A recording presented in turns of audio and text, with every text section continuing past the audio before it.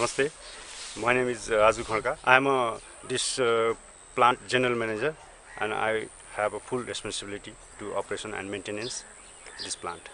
Previously, I worked UAG, Swiss government organization.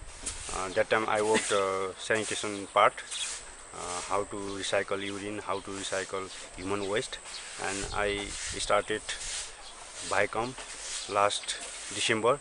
Until March, I worked for infrastructure part for this Biocomp shed and other infrastructure. And especially, I am a civil engineer background.